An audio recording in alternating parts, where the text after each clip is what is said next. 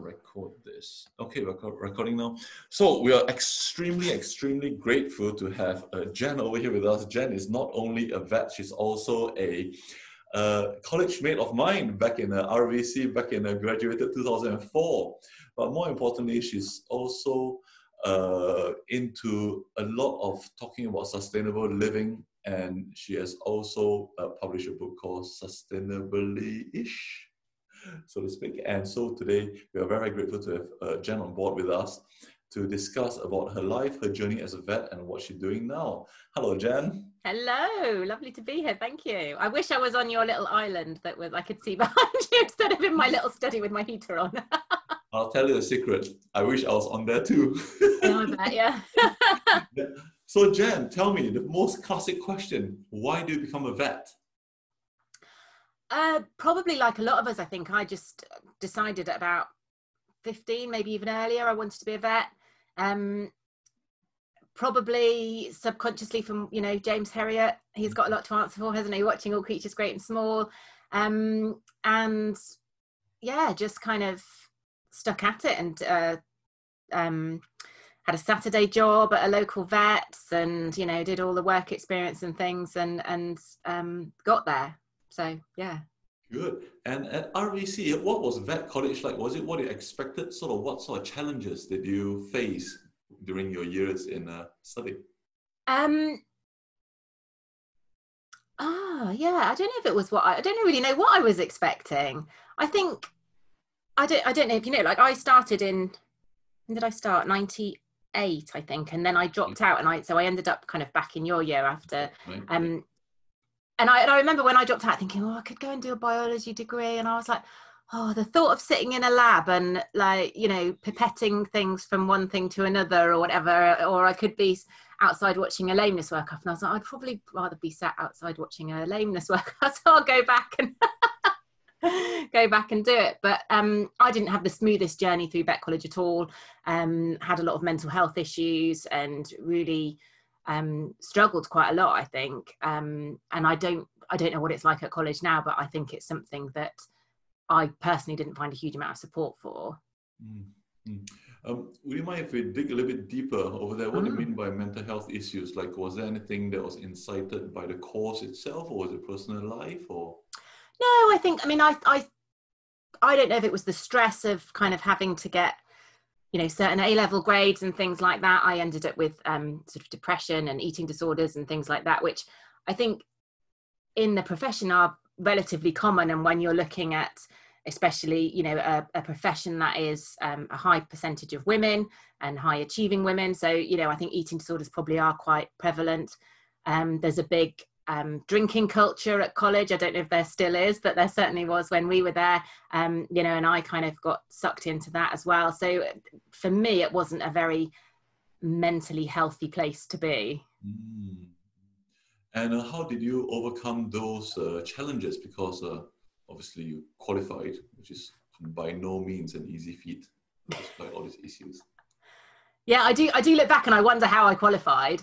I don't know about you. I have a recurring dream that I haven't qualified and that I'm, I've still got to sit finals. And I'm like, oh God. I was quite unwell through the whole of the time I was at college, and then graduated and got my first job and met my now husband. And he encouraged me to get some therapy and things, and so it's been a long old process, I would say. But yeah, lots of therapy, lots of and supportive kind of family and other half as well. And how did you find your first job? God, my first job was a nightmare. It was small animal and equine. And it was only me and my boss. And I kind of thought, this will be really good because she'll be really invested in supporting me and providing me with lots of help and things. And she was a complete pisshead. And she would, I think it was like the first bank holiday weekend, I was like there on my own and like ringing her up, and I had to do a splenectomy, and I was like ringing her up going, I don't I think I've got to do a splenectomy. Oh, right. So just make sure you ligate all the vessels. I'm like, no, I need you to come back. And I think some people would really relish that, depending on their personality. Some people would love that. And I remember speaking to friends and them going, oh, it's amazing. Today I got to do X, Y, and Z. Whereas, you know, my personality type in hindsight isn't that. I think, you know, I'm someone who likes a lot of hand holding and a lot of reassurance and stuff. So it was completely the wrong job for me. How long did you stay in that job? Just over a year, I think. Then after that? Then I went to a solely small animal practice. But again, you know, I was promised lots of support and lots of there was a more experienced vet there. And but again, I just ended up in situations where I was having to like do an amputation without having done one, and I'm there on my own. And I know loads of people do that and cope really well with it, and I just didn't at all. So I had you know, I to be honest, I never really enjoyed vetting. I found it massively stressful. I you know, never particularly enjoyed surgery, be doing on call, and just that whole sick feeling when the phone goes. And so, you know, I still love the idea of being a vet. I just don't like the reality of it. That is very, very interesting you say that, because like you said, you read James Herriot, watched the TV programs, got inspired at that. Very similar to myself, you know, back in Singapore. I still remember reading James Herriot, I'm like, wow, okay. And after that, coming to reality, and you realize that the reality wasn't as similar as the book. What are your thoughts about that, about James Herriot, really? I mean, that's the reason why so many of us became vets, but how real, how realistic it is for people with that same notion, because I can just see the youngsters these days, they read James Herriot and like, okay, look, that's what I want to do. Yeah. So what are your thoughts on that? I mean, that was a whole different era, wasn't it? And a whole different, I mean, vetting is a vocation anyway, but that was, you know, he was on call like 24/7, wasn't he? Like, but I guess the probably maybe their client list was lower, so that, you know, fewer things. I would imagine less pressure on him in terms of, you know, it was a genuinely kind of mixed practice thing, wasn't it? You could have a go at everything. Probably expectations much lower in terms of certainly I would imagine surgery and small animals and things like that. And it just feels like a very different world. I think the veterinary profession, certainly when I was in, I haven't practiced for trying to think, at least 4 or 5 years now, but you know, it felt that the weight of expectation felt very, very high. And again, maybe that's just my personality type, but I found it very difficult to say to clients, okay, so, you know, I felt like I was expected to get a diagnosis on a clinical exam. Yes. You know, and sometimes you can't, and then I would feel guilty and responsible because I couldn't do that, and like I wasn't a good enough vet because I couldn't do that. Yes. And then I'd say, well, you know, you're going to have to pay for bloods, and we can do this set of bloods which may or may not give us the results, and they're this much, and this set of results which have got this set of bloods which have more chance of giving us the right results, but they're more money, but they still might not give us the answer. It's really hard. I really struggled with it. Yeah, it's almost as though you are made to give confirmations, either yes or no, in a situation where there is it's not black and white. And you're expected to give black and white answers in all 50 shades of gray, so to speak. Yes. So that is challenging. And you were saying something earlier about you were promised support in your first and second job, but you didn't receive that. Do you think that is quite commonplace, that, you know, people think they're going to get support, but they don't? And, you know, what are your thoughts about that? I don't know, because I can only speak from my experience. Oh, sorry. You're right. So can you edit this bit out? It'd just be... Yeah, I'll just... Yeah, so how well support do you think you receive in your first and second job? Can you hear the dog? The dog's now shaking. I didn't feel hugely well supported, but like I said, that some of that was probably on me and needing a higher level of support. I think in hindsight, had I gone and done an internship or something like that, that probably would have suited me much more. I mean, I think it's from, you know, just anecdotal evidence, I think it is quite an issue within the profession, and I think it's something that the profession needs to really look at. And I know now there's the new grad scheme and things like that, but you know, I kind of feel that there's a duty of responsibility if you're going to take on a new grad, that you do that in the knowledge that yes, you get to pay them less, but you have to invest a hell of a lot more in other ways, in you know, in support, in checking in with them, in seeing how they're doing, not just clinically but kind of mentally. And it's a big transition going from uni, where you're surrounded by all your mates every day, to being on your own and being a proper grown-up in practice.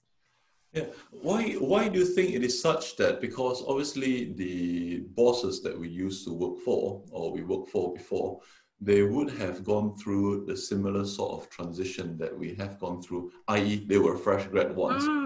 And so whatever struggles that they face, why would they not want to address those issues that they know that people will face? But that seems to be a recurring theme in the vet industry. What are your thoughts about that? I don't know if it's an age thing. You know, if you think some of the vets who are now bosses graduated 20, 30, maybe even 40 years ago, and maybe it was different then. Maybe it was, having said that, it's nearly 20 years since we graduated, isn't it? It wasn't that different then. But I think there certainly was a mentality of kind of the whole, you know, see one, do one, teach one, and you just get out there and you get stuck into it. And I honestly don't know whether you just forget like how terrifying it is, whether we just see what we want to see and we think, well, they seem like they're doing okay, and you know, they're not in tears, or I don't see them in tears, so they must be okay. I'm not sure, but I feel like that there's, from my experience, as I said, you know, 15 years ago, there was a lot of work that needed to be done. I think the profession has taken that on board, and I know that there's a lot more investment in, you know, coaching and all those kinds of things for vets, and I hope that's really helping some of our new graduates.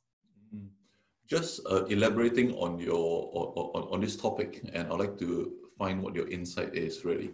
It's like, you know, the rate of, or rather the amount of depression, it's getting quite high in the vet profession. And we know that because Vet Life, the equivalent for Samaritan for Vets, has published to say that their calls for vets asking for help in terms of supportive help, mental health, has doubled in the past few years. So every year it doubles. Yeah. And also the sort of dropout rate, the attrition rate of vets drop out in the SPIEFs, they recorded sort of a 38% of vets would drop out 2 years ago. 2 years ago, they reported 38%. So more than a third of vets would drop out, would leave the profession if they could afford it. And also we know the suicide rate is pretty high, whereby we are twice more likely to end our lives compared to the medical profession, and 4 times more likely compared to the general public.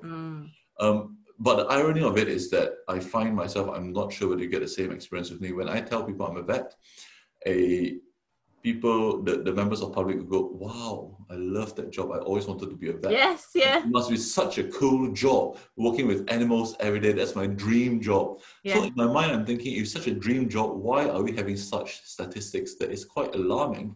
Yeah. And so this question is 2 parts to it. One is, why do you think we have those sort of statistics? And number 2, why do you think the public has that complete misconception of what our life is actually like? What are your thoughts, Jen?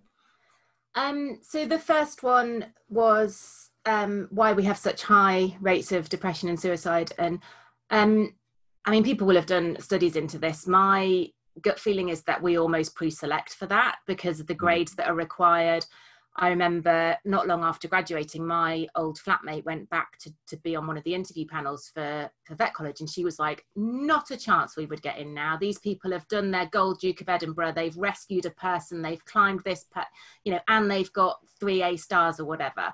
So we're, because of the demand for places, I guess we're kind of, and the emphasis that's put on academic achievement, and we're kind of pre-selecting for people who are very driven, very perfectionist, and I'm not a psychologist, but I'm assuming that those are all traits that contribute to sort of mental illness and things like that. as I said, we have a you know, very high percentage of women in the profession, and I don't know what the depression rates are in the general public, differences between men and women, but I think probably one of the big reasons for dropout will be that lack of flexibility sometimes around family and working, and there's quite a lack of career structure, isn't there? Unless you go down the academic route and you're an intern and then you're a resident and then you're you know, you kind of are just flung out into the world, into general practice, and then if you want to, you can do a certificate, might or might not benefit you financially, and if you let us go, no, it doesn't, you know, and then your option is to own a practice. Well, a lot of people might not want to own a practice and might want that responsibility and things, but there's kind of nowhere for them to go, and you've got this job that is, on the one hand, very stressful, very emotional, and then on the other hand can be quite mundane and dull. You know, you're not really using your brain and doing all these sort of in-depth workups and cool things you did at college, because maybe people can't afford it, or there's no time to take, and all those sorts of things. So it's like a really weird mesh of lots of things, isn't it? Absolutely. Yeah, what are your thoughts about the general public having the misconception of what our job is like? Yeah, I don't know. It's funny because even, you know, now I say, you know, I'm no longer practicing. Oh, why would you give that up? Oh my God, you trained for, everyone says 7 years, don't they? You trained for 7 years, what a waste. And I'm like, you have no idea. It's, you know, and then when you sort of say to them, oh, you know, well, you have to be on call, and I know there's a lot of practices now where you don't have to be on call, but I still can't find a way to explain it to somebody else. I still can't find a way to explain how stressful it was and how miserable it made me. I think there's this, one of the things I struggled with was the fact that, you know, if you go to your GP as a person, they, you know, have a limited remit as to what they can do before they refer on. As a general practitioner in veterinary medicine, you're expected to be, you know, a clinician, a surgeon, a radiographer, an ultrasonographer, you know, all of these things, and you're expected to do them all bloody well. And it's, you know, that's huge, that's a lot. And then you're also expected to do it all pretty much for free as well, because people are going to whinge at you about how much it costs. And people, yeah, I think people's, obviously, you know, we see our pets as family, and whether it, yeah, I don't know, it's really hard. In your experience, do you think the high expectation is set upon by us, the vet profession, that we think we need to do so well, or is it really by the public? I.e., if I were to say that, actually, I have to refer you for that, would the public look at us any differently to say that, actually, yeah, that's normal because that's what a GP does? Or do you think the public would say, you're such a rubbish vet? So, you know, is the high expectation, was it set by us or is it set by the public in your experience?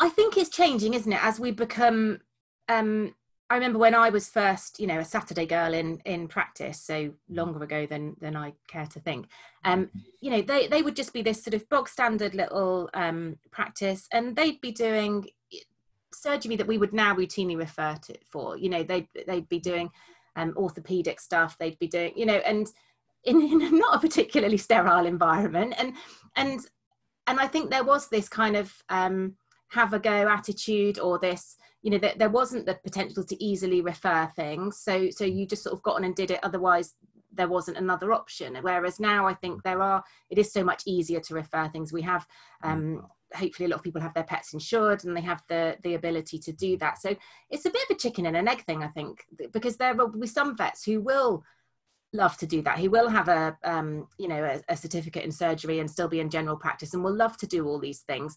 But there will be other vets like me who are kind of crapping themselves to do that. So it's very difficult to, you know, there's almost, I guess, no standard of, like, you know, this, if you go to your general practice vets, this is what you can expect, because everybody will be offering different things. Thanks for that. So you were talking about doing things for free. So I want to touch on that a little bit. So it is also not unusual when you say that, when I say that I'm a vet, the comments I get will be, wow, you must be rolling it in. You must be so well off. And I sort of cringe to think that, 2 years ago, same again, Space, they came up with a survey to say 58% of vet practices in UK, both corporate and independent, their profit margins is actually below average between 7 and 10%, which means that every £120 we charge, £20 goes to VAT, and you actually only take, minus all the overheads, you only take home £7 to £10, which is not a very high profit margin. So why do you think, first of all, a simple question, do you think vet medicine is profitable? And secondly, why do we get a misconception that it is from the general public? Yeah, I would struggle to comment on is it profitable as a practice, having never been like a practice owner. I certainly know that. Or what about just salary base? So you're not talking Yeah, about. I don't. It's not commensurate with, or it doesn't match equivalently qualified professions like lawyers, like doctors, like dentists, in any way, shape or form. It was my experience. And although you might start off at a similar level at graduation, I think because they've got, very tiered career paths and things like that, then I think they can probably climb and get to much higher levels. But it's weird, isn't it? This perception that that vets are expensive, when a lawyer can write a letter that they've probably just printed they've got a template of, and that's like 120 quid. And yes, everybody whinges about it, but then it is really strange. And I don't know why the perception is that to be a vet you'll be really rich, whether it comes back to years ago when I don't know, was it easier to make money years ago? Was it the generation of vets that have just retired, was it easier for them to build their practices and to actually be taking home a decent salary as a partner? I don't know. Now there's much more people are invested in corporate, and sort of are sort of affiliates or partners within them, and so you need a smaller investment, but you probably get a smaller payout and chunk and things, don't you? I honestly don't know why the perception is that maybe it's because you're a professional and they assume that you're on the same wage structure kind of as the rest of the professionals. I'd like your take on this. If you had because one of the, like I said, so I've sort of identified 4 different issues of high depression rate, high dropout rate, high suicide rate, and low profit margins. And if you had a magic wand, what would you do to resolve or help or improve the issues that we just discussed? What do you think needs to be included or excluded, or what do you think needs to be changed in the profession itself? Let's say you can do anything you want, from the selection of students all the way to the education that's given in vet college, education that's given after vet college, the focus that's upon. What can we do to improve? Yeah, I don't know if they do any like personality profiling or anything like that at sort of application stage now for getting into vet college. But as I said, it feels like we're pre-selecting, not meaning to, but we're pre-selecting for people who are going to maybe struggle mentally. So whether there is sort of ideas around that, I don't, again, being 15, 16 years out of college, I don't know how much of an emphasis there is on mental health and, self-care and things like that in college now. I think it's much more talked about. And I still think that even even having seen practice, even having worked in practice quite before college and during college, I still think I had quite unrealistic expectations of what it would be like. And I don't know how we sort of facilitate students to kind of see that and to give them ways to cope with that. But also things like I still hear people talking about the fact that they've worked from 9 till 7 without a lunch break, or and the additional pressures that practices are under at the moment with all the COVID precautions. It must just be a nightmare being in practice at the moment. I can't imagine the stress that you all must be under, and I think that that there is a massive underappreciation for vets, I think, by the public. Like on the one hand, as you say, they're kind of like, oh wow, that's amazing, and aren't you lucky? And then on the other hand, there's just this kind of like, what do you mean you can't drop everything and come and see Fluffy now? And no, of course I haven't got any money. And like, oh, okay. I know what you mean. I know what you mean because we just had one yesterday. So I can totally appreciate that.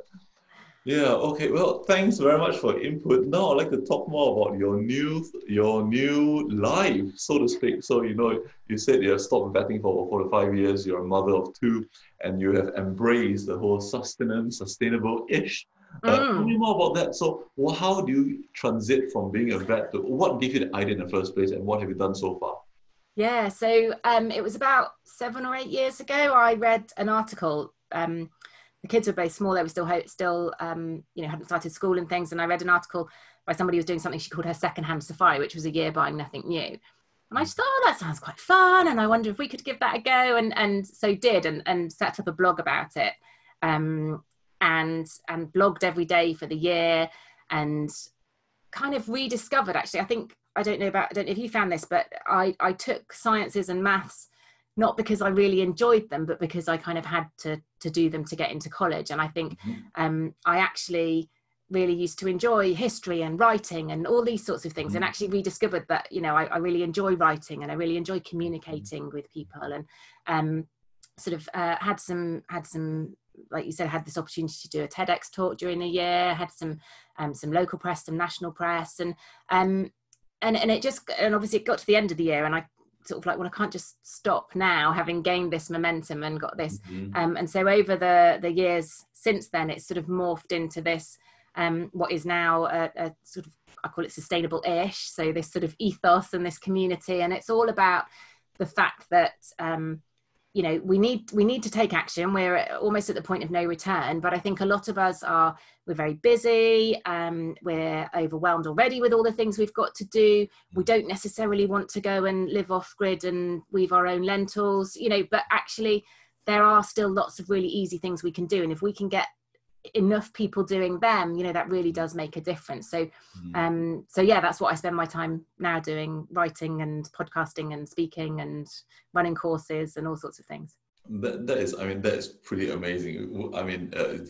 Graduating as a vet and working as a vet, and now you're a TEDx speaker, and you're an author as well. You're doing podcasts. That is a great, amazing transition. So if a couple of things. So one is that, what if you were to say give 3 tips for the viewers right now to start their sustainable-ish lifestyle? What 3 tips would you give? So absolutely, just pick one thing. Don't, you kind of think, oh, I need to do this, and I need to do this, and I need to do this, and then you don't do anything. So just pick one thing and make it as small as you can. So if you want to focus on plastic, then pick one thing within plastic. So that might be your milk bottles, or that might be your shampoo, or that might be, so just pick one thing, and no change is too small. And I think there is some curve. I think that the first step is the hardest, and then after that, it becomes a bit easier. A couple of things that we don't ever really necessarily think about that are really big impact things are to move your energy supplier. So look for a renewable tariff, and you can do this as a business as well. It can shrink your carbon footprint by up to 1/4, apparently. And that's it sounds the dullest, grown-uppest, thing to do. So we all put it off, but actually you do it. It takes you half an hour and it's done, and you can sit back in revel in your small carbon footprint, or your smaller carbon footprint. And moving your money is a really, really powerful thing to do. The majority of the high street banks are investing in fossil fuels. So actually, if we can take our money out of them and put them in some of the greener banks, so like Triodos, the building societies tend to fare a bit better as well. And moving your pension. So, we think if we've got a company pension scheme, we're stuck with that particular scheme, but we can ask for it to be taken out and ethically invested as well. So those 2 things are really big bang for your buck. Wow. So how do you view your sustainable-ish movement? What does the future look like for it? What are you hoping to achieve with that? Obviously world domination. Sounds good. I'm really conscious a lot of the time that I'm preaching to the converted, and I'm preaching to people who are already on board this journey, who are already doing quite a lot of stuff, who might even be doing more than me, because we're not perfect by any stretch of the imagination. So what I really want to do is to be able to take that message very much more mainstream, to get so I've got this Knackered Mums Eco Club, and the idea is that will appeal not necessarily to people who are like, oh, I want to be really green, but like, God, yeah, I'm a knackered mum and I want to do my bit. And so that literally, there's a quote that says, we don't need a handful of people doing, she talks about zero waste perfectly. We need millions of people doing it imperfectly. And it's exactly the same thing. I just really want to inspire and empower people to just take that first step, and then that second step, and that third step. And, and that does mean growing that community and getting it out there. So that's my plan. I don't know how it's going to happen, but slowly, yeah. every sort of long journey, 1,000-step journey Yes. into the single step. I think you've already taken a good few hundred steps. So well done, well done. So if the viewers want to contribute and help or find out more about your organization, what's the best way to do so? So the website is asustainablelife.co.uk, and I'm on social media pretty much everywhere at Sustainable-ish. I will put that in the show notes. Brilliant, thank you. Thank you very much for that, Jen. It's been a complete pleasure, Been both. honor talking to you, and it's great to see you after so many years. Yes. And I am fairly certain, I'm very, very sure that what you're doing is the right thing, and you will get your world domination in the end. I do wish you the best of luck. Thank you. No worries.